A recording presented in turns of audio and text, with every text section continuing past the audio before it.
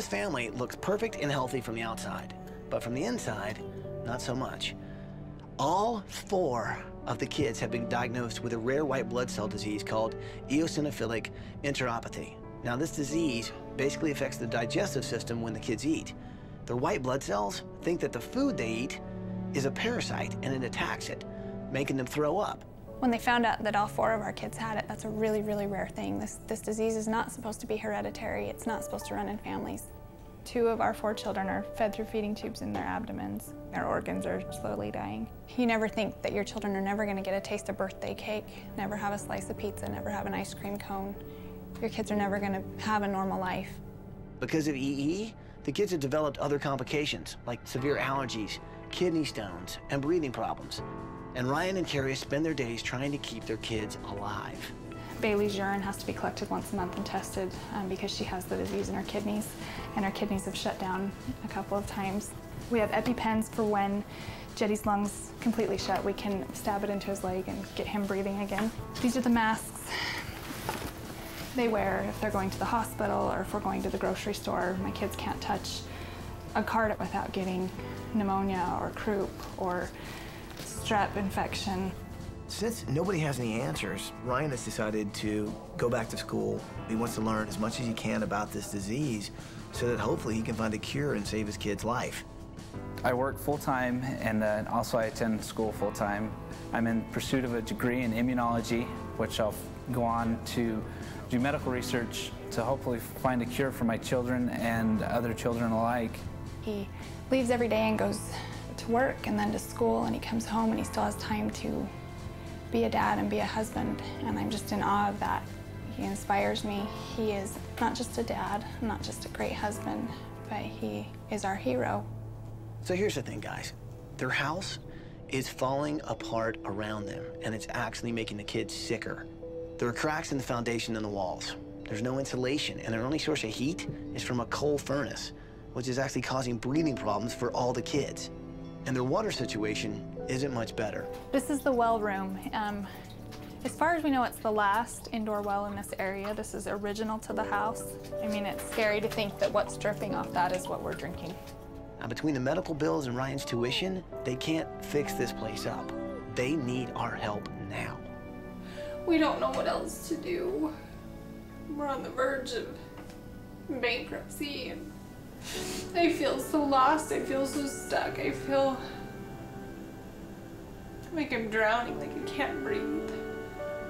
ABC, I come to you as a man and as a father, and I ask for you to please help me to enjoy my kids while I can. Help me save their lives. What a dad, right? What an incredible hero. We gotta help this out. Yeah, absolutely. Definitely. So what do you say? Can we do this? Yes. Yeah. All right, bring it here, people. Let's make it happen. Are you with me? Got to. Well, then let's do it!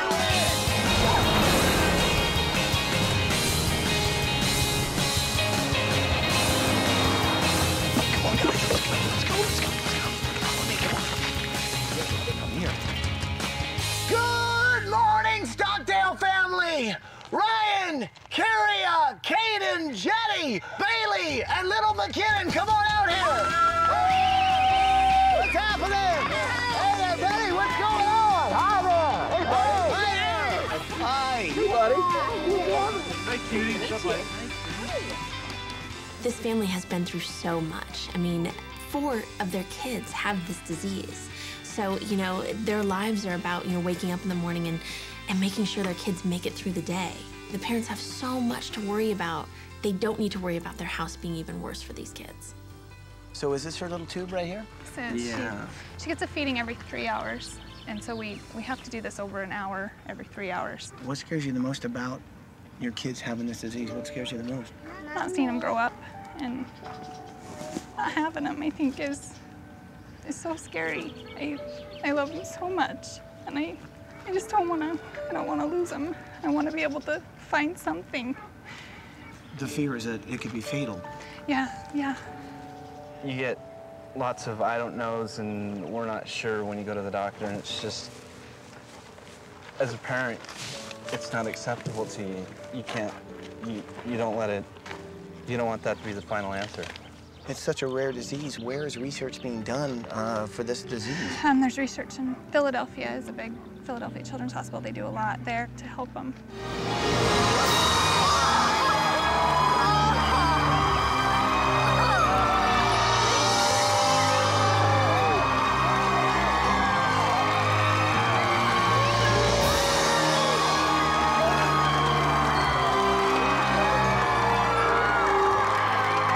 Our old house had bad air, bad water. It was only just making them sicker. When the bus moved, at that moment, you knew that this was your home, that this was for real, and that everything was just for us, and that it was truly a safe place for them. I can't describe it. It's exactly just what you... When you dream at night, that's when you dream of. I'm so grateful. Thank you so much. If you guys love it, you got to give a big hug to Corey and the guys from CBH Homes.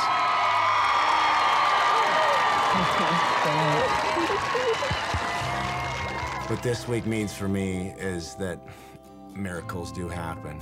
I am so proud for the opportunity, and I hope and pray that the Stockdales get everything that they want out of life, and especially those 4 children.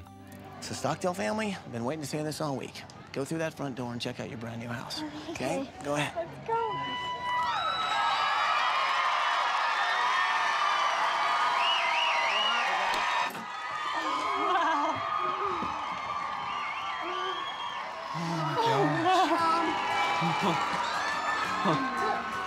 Oh, this is amazing. Oh my gosh. Look. Look at your pictures. Look at our picture. Look, Katie. There you are. We finally have a healthy place to call home. Before, our home was an enemy to us. It made our kids sicker than they already were. This new house is a dream come true. It's a whole new beginning. It's changed our lives. It's made it a lot easier to wake up in the morning. Tomorrow will be a brighter day because of it. So Stockdale family, what do you think of your new house? Wonderful. Pretty cool, right? Yeah. So, okay, so check it out. You got 2 sofas, and then in here is your dining room. And we all fit. Exactly. You guys all fit. Now, the cool thing is, I want everybody in here to take a really deep breath. You smell that? Yeah. That's clean air. So we actually have these filters installed in your house that clean all the air that you're breathing. And it's as clean as a hospital. Because of the air filtration system put in, to know that when your kids are running around and being joyous and playing in the house, that they're not breathing in things that are gonna hurt them. It's truly nothing that we could have ever done for our kids. Stockdale family, who's ready to see some more house? Well, guys, go check out your house.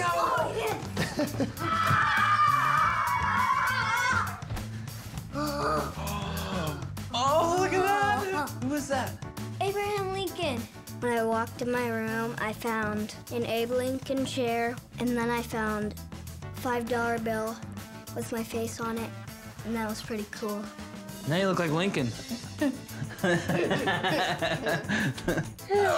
What is that? Oh my goodness! Who is that? A tail. Tigger! Want to get in your bed?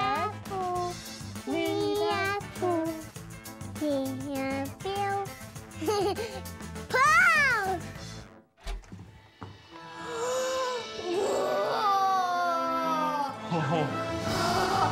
Dad, my bed is a spaceship! I really like my Star Wars room. Oh my goodness, Bailey! What do you think? Good. Oh. Bailey's room was amazing. She loved it. She loves horses. She wants to be a cowgirl, and she fell in love with it.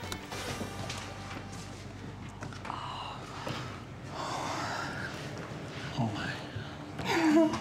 Oh, This is incredible. look at this bed. It's gorgeous. Oh, it is. Mine and Carrie's bedroom, it's not only a place where the kids can come to when they're having a rough time, but at the same breath, it's a place where Carrie and I can retreat to. It's just amazing.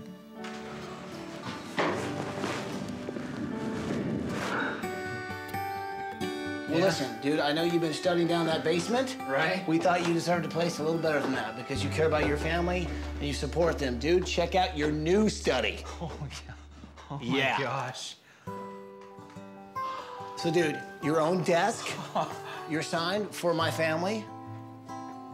It's incredible. The sign that Ty had made was wonderful. It says, "For my family."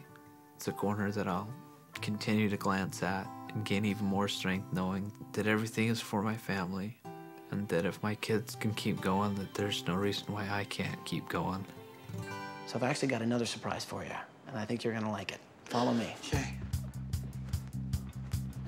Ryan, buddy, this is for you. That's right, it's the 2008 Ford Taurus X, brand new. Check it out, man. Wow. It's a crossover vehicle. What's great about it is there's tons of room for your whole family and all your stuff. You hear that? Yeah. You might want to hit that phone button right there. Hello? Hi, where are you? We're out in the driveway. Hey, you guys, come on out here. There's something I want you to see. Bring the family, bring the kids. Okay, we're on our way. Wow. It's hands-free. It's called Sync Technology. And that, of course, with your wife on the phone right there. Wow. Guys, check out your new vehicle. Oh, yeah. Hi there. What do you think? Awesome. Oh my goodness. Like the house wasn't enough, you know, there was a car that could fit us all. We could all go to town together. And it's a car that I know, we're safe in. And so that was awesome. When I was growing up, kitchen was kind of like where everybody hung out. Everybody had meals, but most importantly, we all gathered there, and it was like the center of the home. So I actually made your kitchen my special project this week. Are you guys ready? Yeah! So guys, go check out what's behind those two doors. Wow, look. This is incredible. What do you think? Look, McKinnon, come here, honey. The kitchen in our new home is a place of happiness and a place to gather and have reassurance that the kids were gonna enjoy being in this kitchen. It's everything I hoped for and more. Oh, good. So guys, what do you think of your new kitchen? Oh, it's amazing. So here's the cool thing. You guys have got all new appliances, stainless steel surfaces, the most clean you can actually get. Now, I know you said you really wanted a separate kitchen where you could prepare their formula and make sure that it's completely sterile. So why don't you come with me? I want to show you something else.